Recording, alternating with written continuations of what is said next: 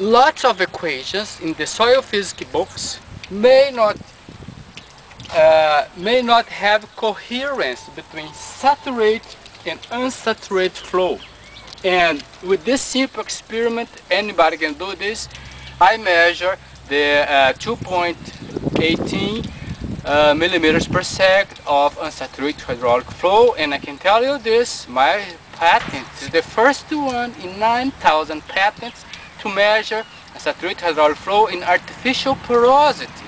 So very simple ideas, high concept, lots of application, and I hope you haven't understood this flaw in science and the gap in science and opportunity for this discovery. And I invite you to play gardening and learn more about fluids moving porosity.